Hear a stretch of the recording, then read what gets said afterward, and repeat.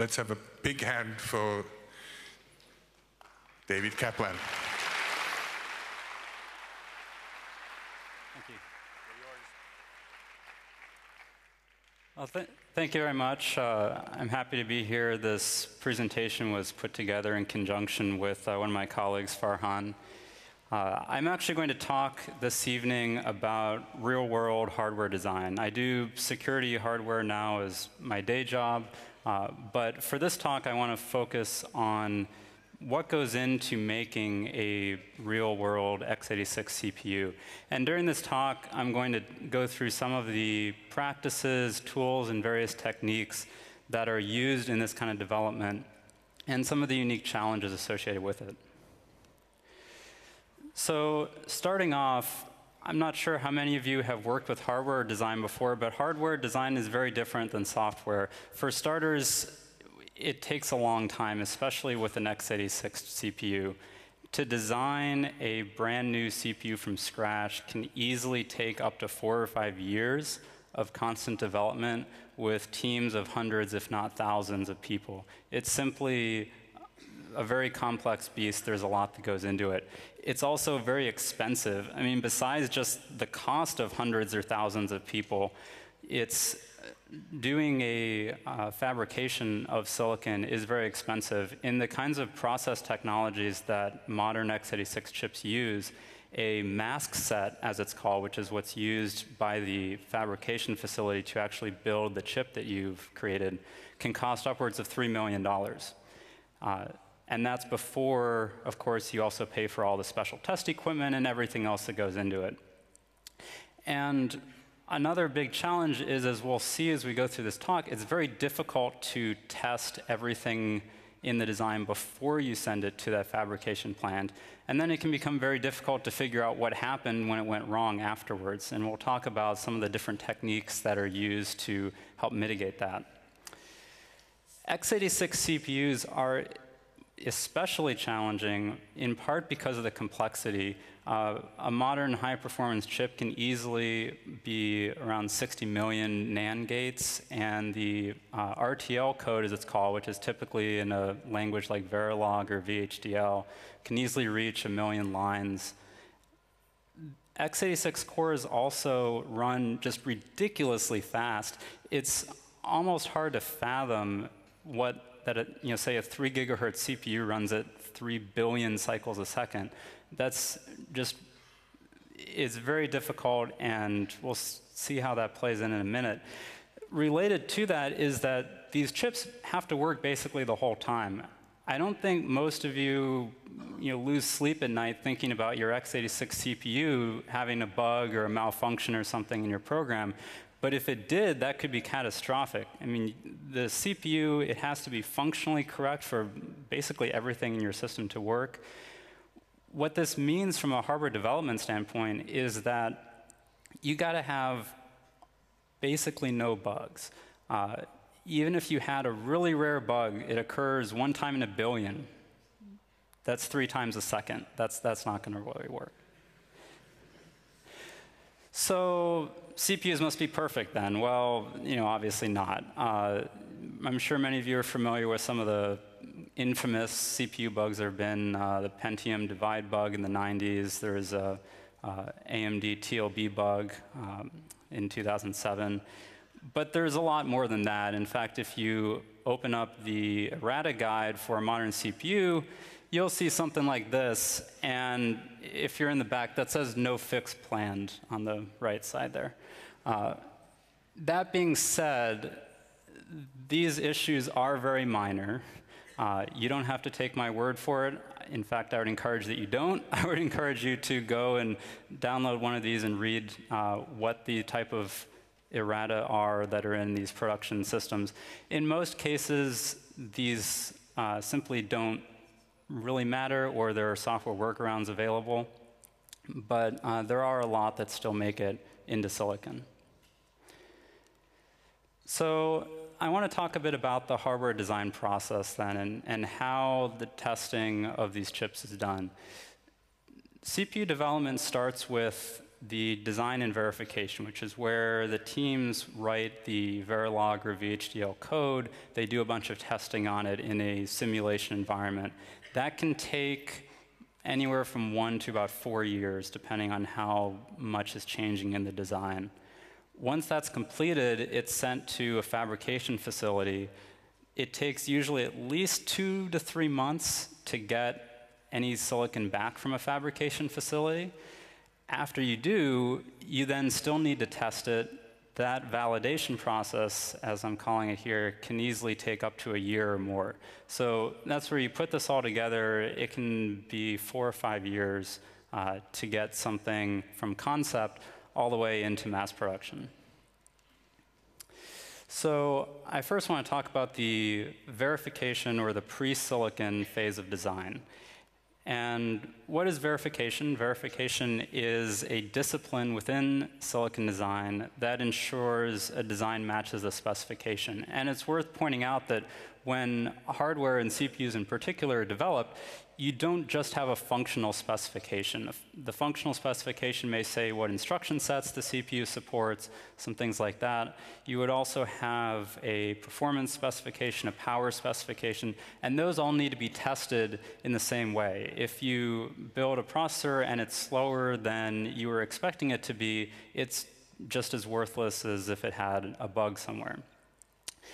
And the goal of verification is to find defects, of course, or bugs. And like with many things, the earlier you find the bug in the design process, the cheaper it is to fix.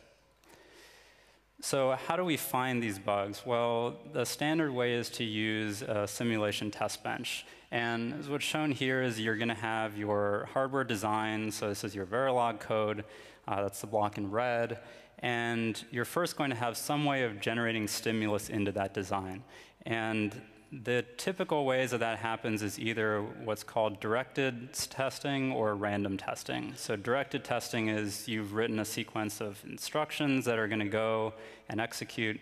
In random testing, you either open it up to some or maybe all of the instruction space and just throw stuff at it. The vast majority of testing that's done is random testing because it's great at finding all these weird corner cases and is much less time-consuming for humans. In addition to applying stimulus to the design, it's also applied to some kind of checker. If you're working at an x86 core level, this means that you'll probably have some kind of, say, C++ model of the x86 architecture that is running in parallel alongside with the design, and you would send the same instruction to both of them, and then when the design is finished, you'd compare your register output or your memory output, whatever, and look for any variance. Checkers can also be at much lower levels than the design, and this is a very common practice, to have checkers around specific blocks, and in fact, often probing directly into those blocks. And so, for instance, you might have a cache checker that would run and make sure that you don't insert duplicate lines into your cache. And these sort of things are really useful because verification time is so limited, you want to check for any discrepancies as early as you can and get the most out of your testing cycles. And so it's very common to have checkers kind of all the way down into that design. Another important characteristic of test benches is that there's typically some way to measure coverage. And coverage is a very important metric that's used in at least hardware designs because it helps determine how far along your testing is and if you are actually hitting all of the code that you expect and all the branches you expect to execute. You absolutely do not want to go and fabricate a design that has untested code in it, and coverage is a great tool that's used to help prevent that. Now, test benches do not run very fast, and this becomes a major issue. If you want to simulate the entire, what we call SoC chip, so this might have multiple cores, a north bridge, south bridge, this sort of thing, you're looking at a speed of about 1 hertz, meaning that you're simulating 1 cycle for every wall clock second that you run this thing. You cannot get a lot done at 1 hertz. And this is with like top-of-the-line tools, hardware, all this sort of thing. So the natural thing is to break things down into smaller levels. If you were testing just an x86 core, that's about an order of magnitude faster to simulate, which still really slow, but it helps. If you break it down even further, you can get what I call multi-unit testing. So this is a typical practice of combining a few related blocks, like an instruction fetch and a decode unit together. Or you can even go down to a single unit testing, like the decoder or the load store unit, something like that. And you're looking at in the ballpark of 100, maybe 200 hertz, so 100, 200 cycles per second of simulation. Now, compare that for a minute to real silicon, which runs at 3 billion cycles per second, and you'll see this is far off. In fact, in the very first second that you power on a CPU, that's the equivalent of 9.5 years of testing at the system level. So basically, as soon as you turn the thing on, it's already gone through more verification than it ever did.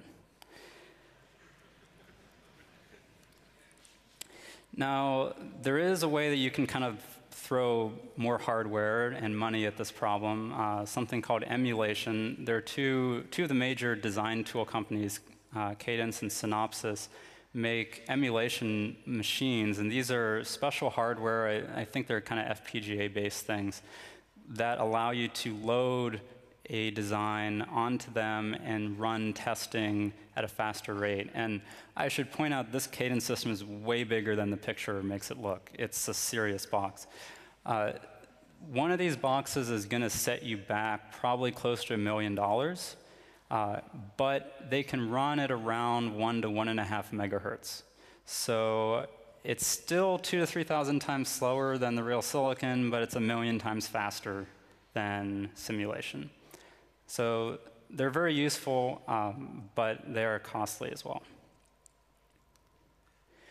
Now, one question that I often get asked, or a myth that I sometimes see, is, well, what about formal verification and formal methods? And if anyone's not familiar, formal methods is basically a mathematical proof of the behavior of a certain design. And formal verification is great for some things.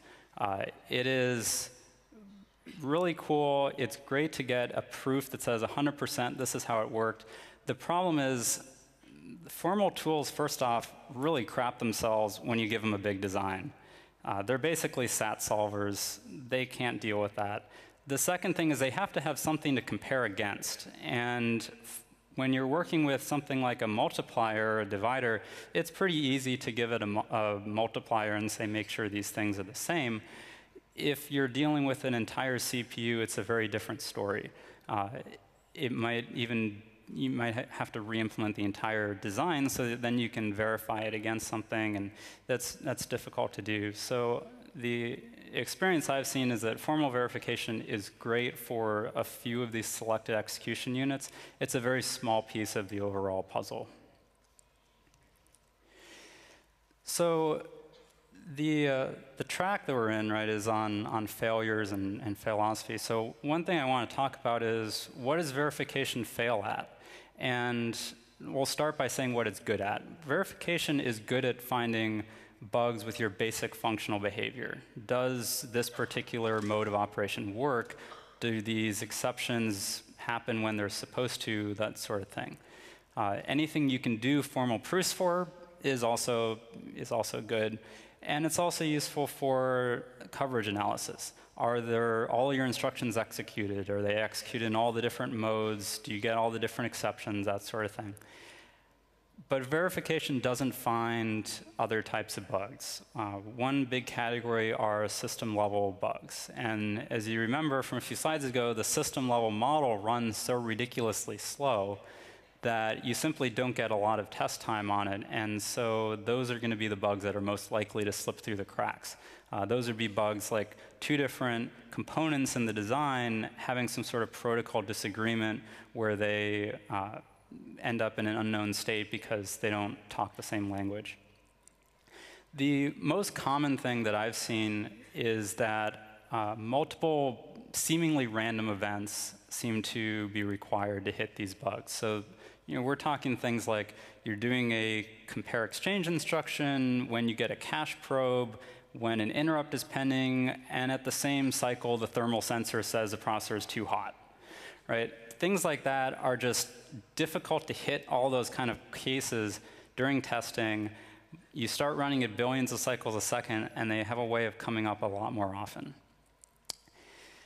Another thing that's difficult to find are any long runtime events. So whenever you have a large data structure, it could be a L3 cache, something like that, those are difficult to test some of those cases in verification, so you need to be aware of that. And a final thing I'll just mention that I've seen is what I'll call statistically unlikely matches. And imagine, for instance, that you have a design that has some sort of special behavior when you have two different, say, memory operations, and the lower 20 bits of the address match, but the upper bits do not match. Well, if you're generating all of your addresses randomly in your random stimulus, the chance of that happening is really, really, really small, and you're not going to get a lot of test time on it. And those bugs are going to slip through. Now, it's worth noting, some of this you can kind of fix. If you knew that the design was really sensitive to this case where 20 bits match and the upper 28 bits don't, you could specifically have stimulus for that. You could constrain your random address generator to generate cases like that. Some of these cases, however, you can't do a whole lot about. Multiple random events, you do the best you can, but something is always going to slip through. Great, so the next thing that I want to talk about here is what is done after the silicon comes back. And as I'm sure you can imagine, you get your silicon back from the fab, and it's not going to work perfectly, and you have to debug it. So how do you debug stuff? Well, everyone here, I'm sure, has debugged things before. It usually looks something like this. If you're with software, you probably investigate the problem, you run GDB, do some printf, something, you figure out what you did wrong, you change the code, you recompile, and that's all great. With hardware, it doesn't quite work like that. So first thing is what happened in the design. One common way of figuring this out is to use something called a JTAG interface. I'm sure some of you are familiar. JTAG stands for Joint Test Action Group. It's a IEEE standard that you'll see on a lot of hardware. And modern x86 processors have JTAG pins. You can see an example of some of those here. You have your test data in, test data out, test clock, and so on. And the IEEE spec dictates how you communicate to these pins. Now, I should mention that these pins are physically there. They're generally not brought out in motherboards, so you won't find an easy way to connect to them, but they're still physically there on the package if you look hard enough. Processors have to implement certain JTAG commands that are part of the standard, things like bypass ID code, which are typically used for verifying that soldered connections on a board are valid. But IEEE also left the spec open to add whatever other proprietary commands a vendor wants.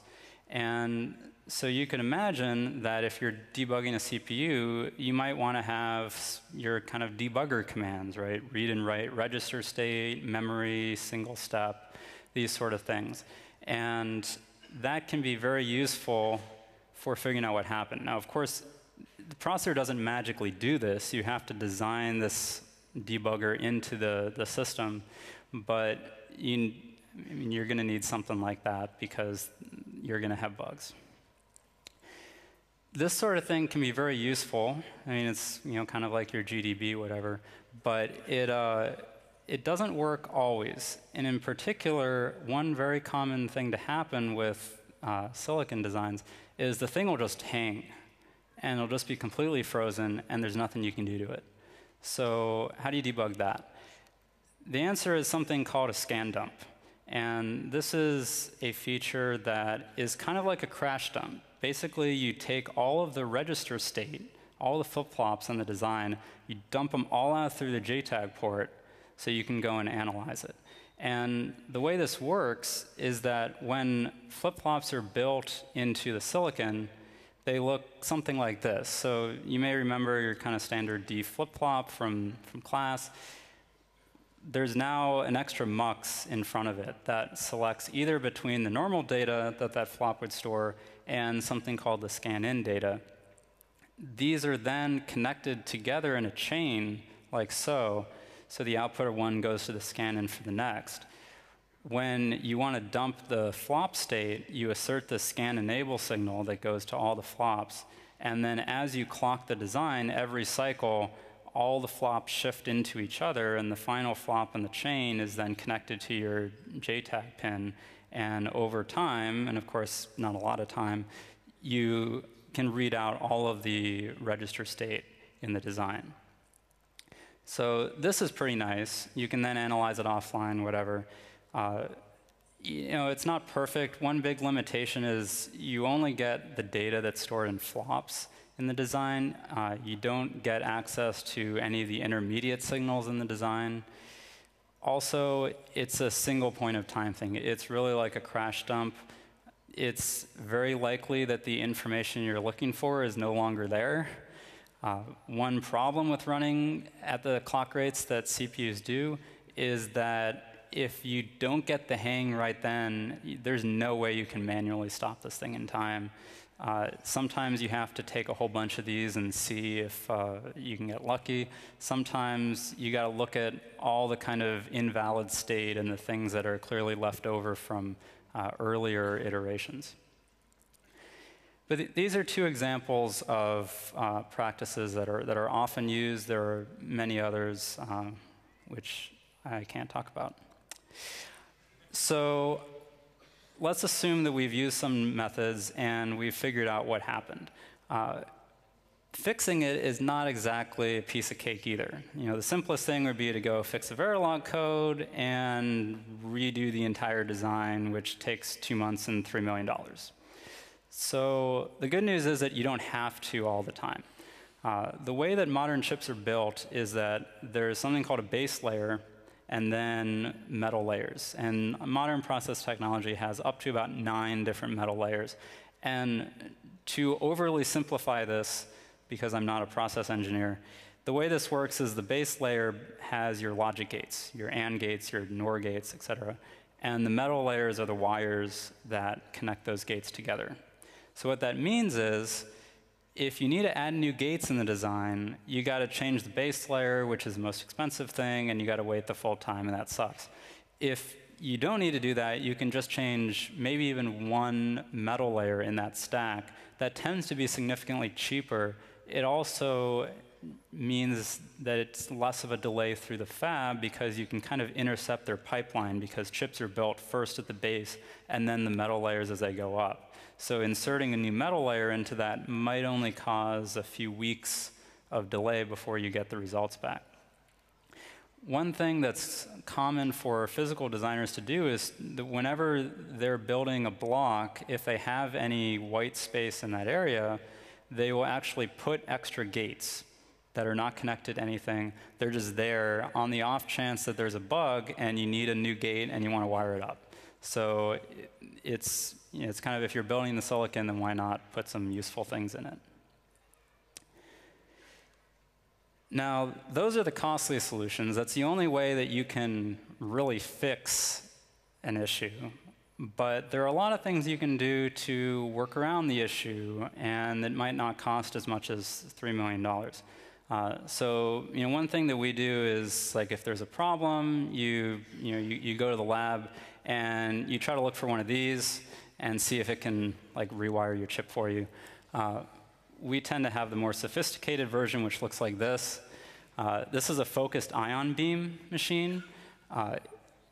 It's a cool beast. It can take a chip that's already been fabricated, and it has an electron microscope in there. It actually shoots little ions into it, and it can rewire small parts of the design. It can't do major things, but you can do small things.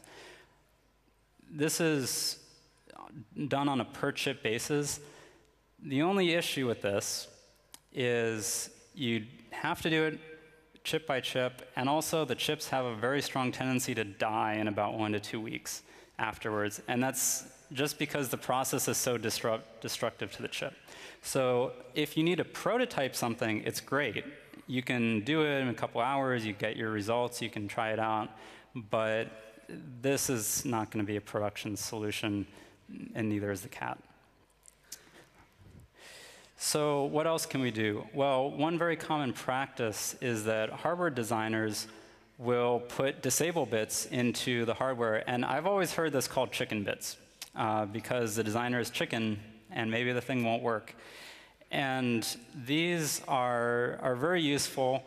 They are typically used for performance or power enhancements on a design so that you could disable a certain feature and the processor still works just fine. It's maybe a little bit slower.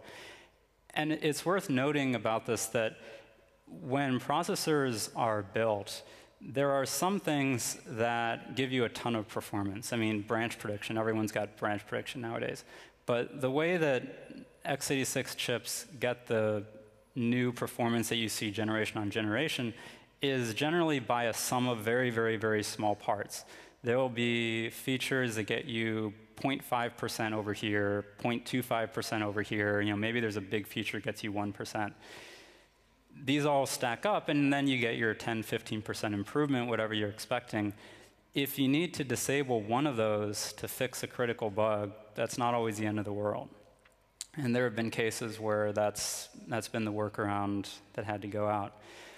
You can find some of these in a document that AMD publishes called the BIOS and Kernel Developers Guide. I'm sure there's an Intel equivalent of this as well. In fact, I think we've seen screenshots of it in other presentations.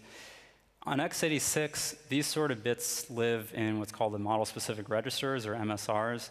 This is an example of one, the data cache configuration register, and there's a few bits in here that are defined that can be used to disable certain aspects of the hardware prefetcher, which is, of course, performance enhancement. There's also a bit to disable speculative table walks as well. These features are useful not only for production if you have a bug with, say, the hardware prefetcher. They're also very useful in debugging because you can start disabling things until you get down to the root cause. This does require that designers kind of think about what failures they're going to have and what things they're going to want to disable down the road. And it's one of these things where you might as well throw the kitchen sink at it because you'd much rather never set a bit than have a bug that requires a $3 million respin. Another option that is available on modern CPUs is something called microcode patch. Microcode is like an on-chip firmware. It's used on processors typically for implementing things like complex x86 instructions, so like IRET, RSM, there's a whole bunch of others, hardware task switch, things like that. Interrupt delivery, and a lot of power management features. And microcode basically breaks up these complex flows into a sequence of smaller operations that the hardware can natively understand. The way that microcode is built is that it's in an on-chip ROM that's physically present in the silicon, but a very common practice is to put a small SRAM next to that ROM called a patch RAM.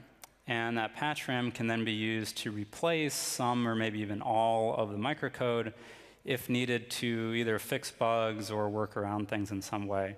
And so this is useful for modifying instruction behavior. So for instance, if you had to add a serialization after a CL flush, that's something that microcode could do. If there is some rare corner case that you've discovered, there's a bug in the microcode flow, you can patch it through that. There's not a lot of public documentation on microcode patches. The best resource that you could probably find is going to be in the Linux kernel. There's a path to where the microcode patch loaders are. There's one for Intel, there's one for AMD. One thing I'll say about this is microcode patches are typically signed by the vendor. So I'm sorry, but it's not something that you can necessarily go off and write. But these are a very useful tool that I'm sure you can imagine would be applicable to things besides just x86 cores as well, for patching things in the field if necessary. So putting this all together, when dealing with hardware, we've talked about JTAG, debugging, and scan as two ways that you can help identify the problem. When it comes to fixing things, I use workaround in there as well, because sometimes you got to get stuff out the door and you do whatever it takes, and the line between fix and workaround becomes very blurred. But you obviously have silicon spins, you have microcode patch, you have chicken bits, and if you need a quick fix, you can always go and get a fib done. So since a lot of us are security people, I felt like I should mention something about security. All of the debug interfaces that I've mentioned here might be considered more than debug interfaces to some, and that's something that can't be ignored. Debug interface security needs to be something that's part of the design and is tested. Some examples of the security that I've seen in the past have been, for instance, to disable some or all of the JTAG commands on production parts. A typical way this is done is that there are fuses that exist on the silicon, basically one-time programmable memory. Once a part is configured for production, the fuse is blown, those instructions are disabled. Another possibility could be to ensure the debug access to sensitive information, so there could be platform secrets like root keys or firmware or something like that is blocked in production. You can have some sort of authentication done to use a debug interface like JTAG. Obviously, you have to test that. Having to debug the debug authentication handshake is a real pain, but that's certainly a way that you could add some security to this. And signed CPU microcode updates are the common practice nowadays. So just some takeaways I want to leave you with. I know that x86 CPU design may not be the project that you're about to go and start after midnight tonight, but I think a lot of the techniques here are hopefully still interesting and hopefully can be applied to other projects as well. First off, breaking down large designs into small chunks seems somewhat obvious, but that's absolutely critical, especially when you're dealing with something that runs as slow as a CPU does in simulation. Using tools to get the most out of your test time is certainly important. Using coverage tools, using formal tools, anything that you can get your hands on is very useful just for maximizing the usefulness out of each compute cycle you're running. But the biggest thing I would say is to just think about what the weaknesses in your testing flow are and have some way of addressing those. One thing you see with CPU designers is over the years as they work on multiple projects, they know where the bugs are going to be. Even though they wrote the code, they know there's still going to be bugs in there, and they build the design accordingly. So try to design for failures by building in as much into the original design as possible. So building in debug features if you need to, and securing those debug features. Anticipating what the risk areas are going to be.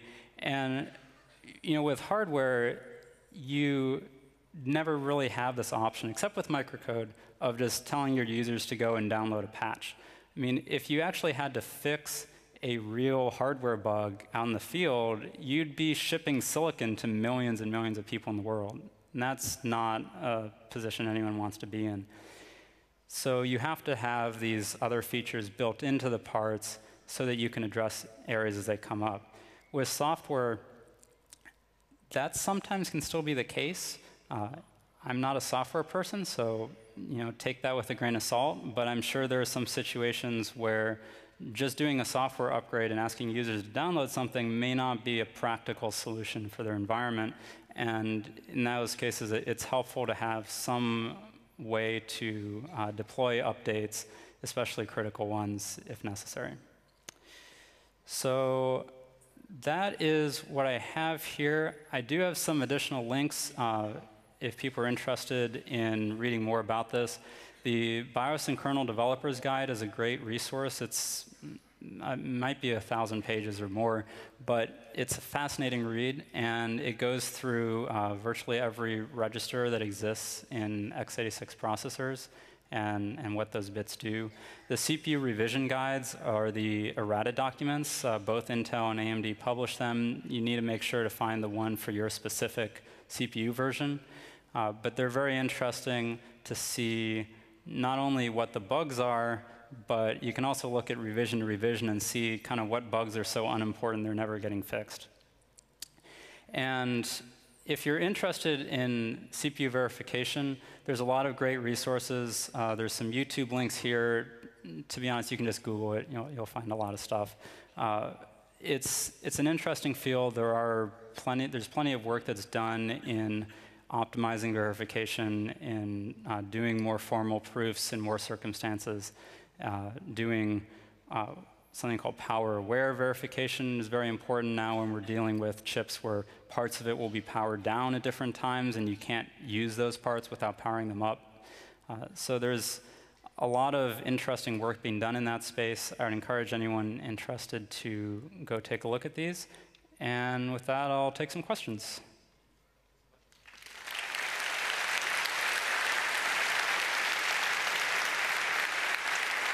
Okay. 1, 2. Okay, thank you very much, David. Can I please add that, no, I'm sorry, would you please queue up on 1 and 3? Some glitch, I'm sorry. Okay, first question from the room, gentleman on the number 3. Thanks, first of all, for the awesome talk. I don't know if you know anything about this or if this is outside your domain, but I'm wondering how does this sort of layout aspect come into this? So if I'm programming an FPGA, I just blast my design in there and it's laid out automatically and everything just happens. Mm-hmm. But are CPUs actually laid out manually, or how does that look on the sort of analog side? Yeah, a bit of everything, I would say. It used to be that everything was laid out manually, and that was because the tools at the time were simply not good at designs of that size. Recently, and when I say recently, I mean the last probably 5 to 10 years, there has been much more of a push towards automated layout and automated synthesis, and frankly, the modern tools are really, really good. And what tends to happen is that you actually do best if you take, say, an entire CPU, and you just throw it at the tool and say, figure out where stuff goes, right?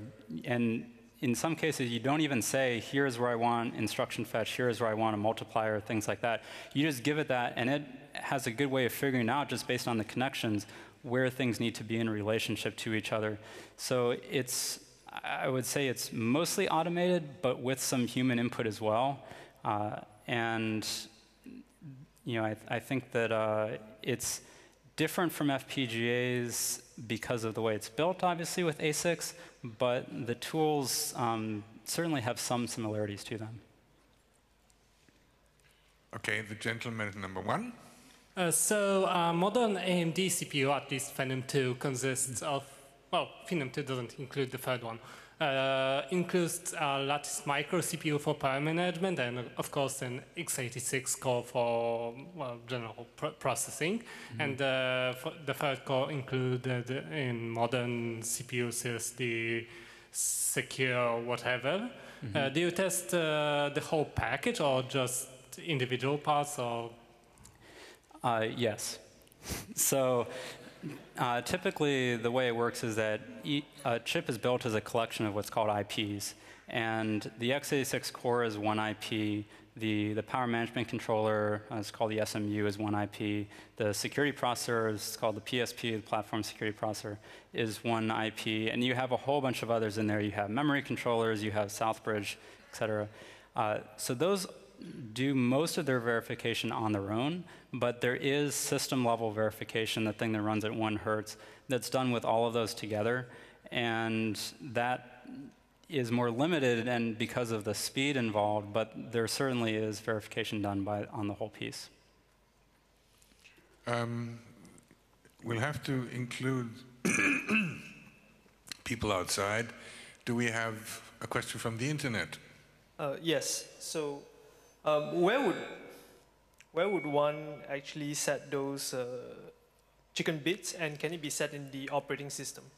So, yeah, so the chicken bits live in model-specific registers, so they're set using the write MSR command. You need to be at ring 0 to do that, but that's it. Okay, gentleman number 3. Thank you. I am very impressed with your talk because I'm a security guy and definitely not a hardware guy. But as a security guy, I see this process that's struggling with keeping out unintentional bugs. So this process, how susceptible is it to a person within your organization trying to introduce a really hard to detect intentional bug? Or how would you detect such a thing otherwise? Right. You know, I think that's probably an area I can't talk too much about. I'm trying to think if there's anything I can say about that. I would say that you know, there are a lot of different phases to the design process. There's a lot of eyes that see things. Speaking as myself, I think it'd be very difficult for someone to get something through kind of all the different checks and balances that there are. But beyond that, there's not a whole lot I can tell you. One thing a little bit related to what you talked about is that there's also the whole piece of the fab, right? Let's say that your company produces a design that is perfect, whatever. It may not be the design that the fab sends you back. And that's a whole issue called supply chain security, which is certainly something on our radar as well. It's, you know, unfortunately, it can be very difficult to, well, let me say this. When you get silicon back, you tend to test for the features that you expect to be there. It's very difficult to test for features that are there that you're not expecting. Okay, thank you. The gentleman at number 1, Esprit, California. Yeah. So we all know the pixel failure classes of our little monitors we all bought. Are there failure classes for CPUs? And I am able to give you $1 million to get a better tested CPU than I can buy on Amazon? No, they're not. They're not failure classes, anything like that. The CPUs are all functionally the same. You know, there can be differences depending on your BIOS version as to what fixes are applied, like what microcode version you're loading, because unfortunately, you know, kind of like Trammell was talking about, even if there is a bug and we release say a microcode update for something, we can't force an OEM to put in their BIOS. We can't force you to download it, so that there's an issue there. The only thing I'll mention about kind of we call binning, which is where you test parts and you figure out what bin they go into, is that when we do make parts, there are not different speed grades or anything like that. The way you get a 2 gigahertz versus a 2.2 versus a 2.4 or anything else is just simply how it came out of the fab. Some parts just run faster than others. Some parts burn more or less power than others. So in that one, you know, you have to get lucky if you want to like whether your part can run faster or not is often just luck. Sorry. We got something on the internet in between. Otherwise. All right. So in the verification stage, how do you distinguish design flaws from fabrication issues? So in the verification stage, the design has not gone through fabrication yet, so you're just testing the Verilog code. There are mechanisms for testing when it comes back from the fab, whether the part was built correctly or not. Sometimes, you know, that can be as simple as reproducing the same bug on multiple different parts, because chances are they weren't all made incorrectly. There's a number of other features we build in that are under the giant category of design for test features that functionally validate whether all the flip-flops in the design are working, things like that. That could be another talk. Okay, gentleman at number 3. I would like to know how many of these design cycles is a typical x86 processor going through before it's finished? So it varies significantly by how many new features, of course, were added in a particular generation. I would say that sometimes it can be as little as 1 or 2. Sometimes it can be, I would say, between 5 and 10. One way of kind of tracking this is if you hear about things like A0 or B0 or B2 parts. The first letter is basically the base layer version, and then the number is the metal layer version. So like a B2 part is the second version of the base layer and the third version of the metal layer. Gentleman at number 1, please. Forgive me for asking this, but I'm a security researcher. So if you dramatically simplified the processor by removing all the legacy and other crap in it, what would happen to the testing? What? Are you calling the designs crap? No, I didn't say that. But how would the testing change? So there are a lot of legacy features in x86.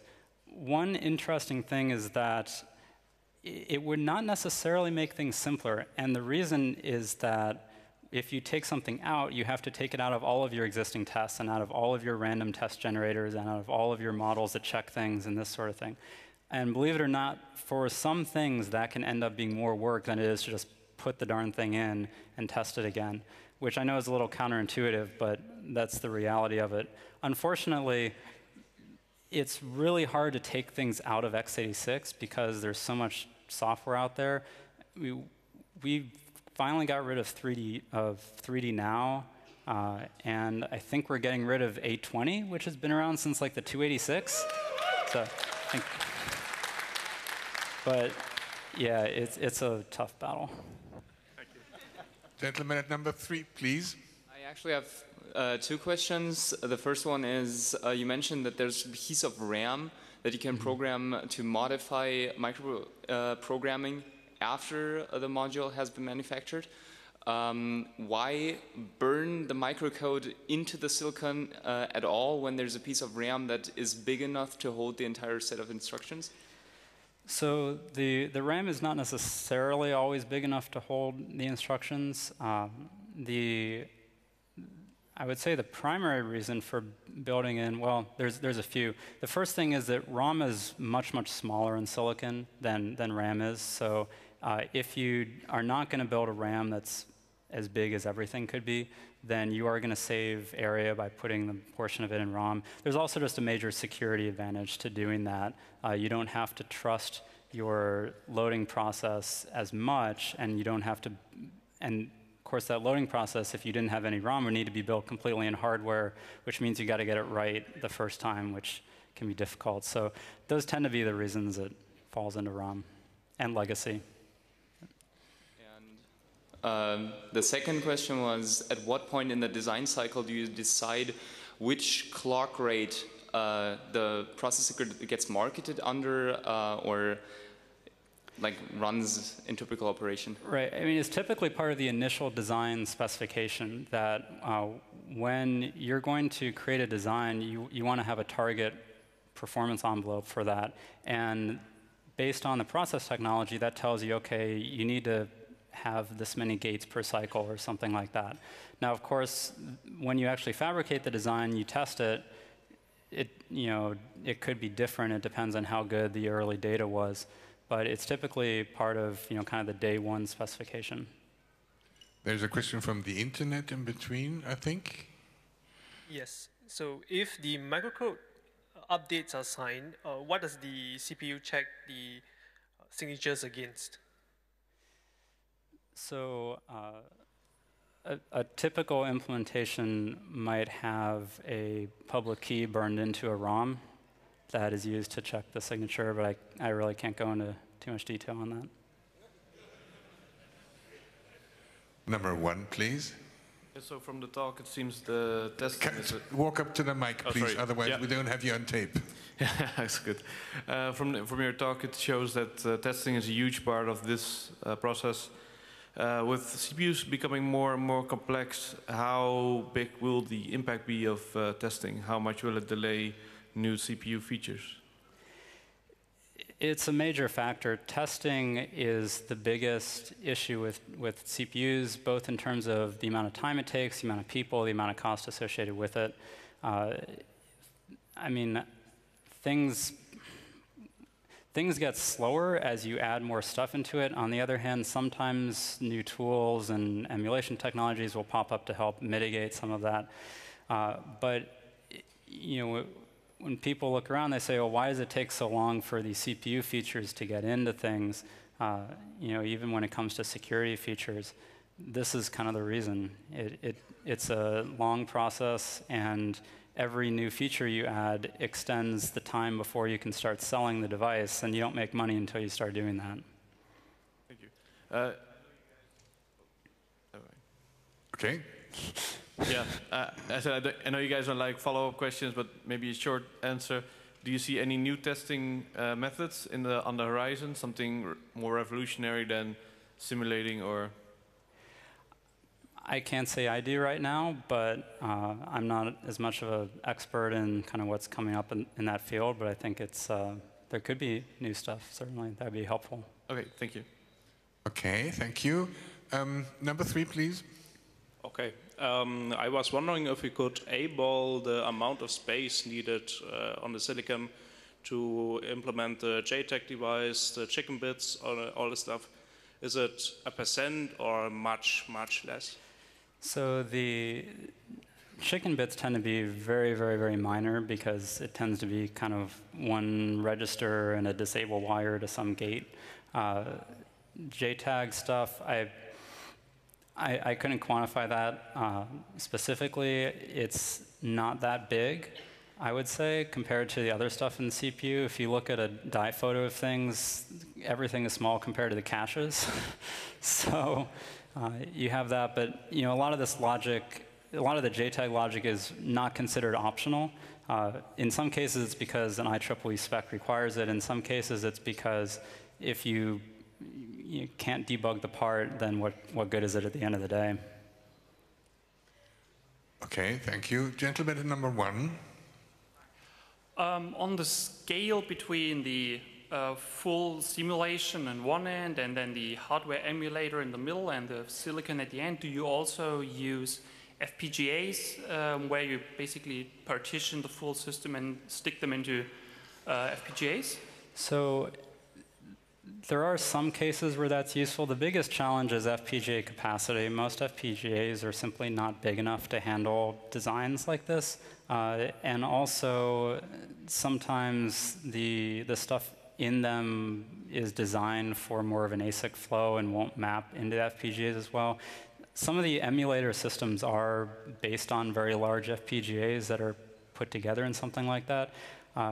What I'd say with x86 CPUs, I looked at it one time, like trying to see, you know, could you synthesize this sort of thing into a Xilinx chip? And the answer was it was so big, I mean, compared to even what the biggest Xilinx chip was, that there's just no way you could do it easily. But not a single chip, but basically if you have a 4-core or an octa-core or whatever, yeah, split them and partition them over multiple?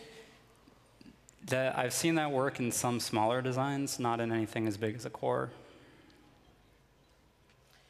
Okay, people, if you're leaving before the talk ends, which is okay, can you please do it silently, because there's still people asking questions. There's still, can you sort of respect, you know, let's have some. Gentleman at number 3, please. Yeah, you told us about those in-CPU debugging features. Are they all left in the final design, or do you decide at some point, oh, this scan dump thing is really expensive, we should remove it, and now is the time to do it? Well, you saw how expensive it was to modify hardware. So maybe that answers your question. Okay, gentleman at number 1. Any debug features for the timing, so you can verify that that you can debug where your clock does not hit your target, if there's something. To validate, like, if the part runs at the speed it's supposed to? Yeah, or when it does not run at the speed where you expect it to run, which part is the fault then? You got to figure that out. I know So it's not an area that I've worked with personally. I know that one thing that's sometimes used are lasers, that you can, if you shine a laser on a certain part, it can heat that part up and make it run, I think of it faster or something like that, and so you can use that to kind of help figure out where the slow path is in the design. Because, I mean, the simplest thing is it's supposed to run at 3 gigahertz, you run it at 3 gigahertz and it doesn't work, so you run it at 2.9, it does work, and you then kind of have to figure out what circuit is causing the problem. That happens sometimes. Typically it's not a huge deal because the libraries that you work with during the development process are very, very good about figuring out what the timing is of the different gates and making sure that you don't have any issues. Okay, 3 more questions, please. Keep them short and simple because we're out of time. Number 3, please. Yes, I wanted to ask, you're a security specialist, as I understood it. Mm-hmm. What's your job when you're designing a new CPU? Well, so my current job is actually working on security features for the AMD roadmap, both including CPU features as well as the platform security processor. And in that capacity, we work with the different teams that are involved in those security features to help them develop the specifications and make sure that they're testing all the cases there that are necessary. But I don't get to write code anymore. Okay, did we leave out the internet, or is there no more questions on the internet? Which is okay. Okay, gentleman at number 3, please. Regarding to the fact that clock speed is a specification day 1 fact, how likely is it to reduce the clock rate for a fix in order to not have to pay the 3 million mask process again, and reduce it for marketing in order to fix the design that otherwise would not run on the target clock rate? So all I'd say is that's a business decision. There you go. Yeah. Okay, last question, number 1. You were talking about formal verification, and you said one of the issues is that you need to get a model to check against the specification. So how do you do that in normal testing? How do you make sure that you're actually testing against the specification? Because were the issues in the early SMP days where actually there wasn't a memory model and all CPUs were not doing anything useful? Right. I mean, the functional checking is typically done with kind of a golden model where, say you put instruction in and you have the registers that need to be there and everything else. The issue with formal verification is that if you're going to apply it to a design size that the tools can work with, say you're going to apply it to a scheduling unit or to a load store unit, those blocks have hundreds of different IOs that talk to other blocks. You basically need to have a formal model, not of the architecture, but of those blocks and exactly how they behave, which can sometimes just turn into re-implementing those blocks. So it can be a lot of work for that. Okay, thank you. And let's have a final hand for David Kaplan, please. Thank you.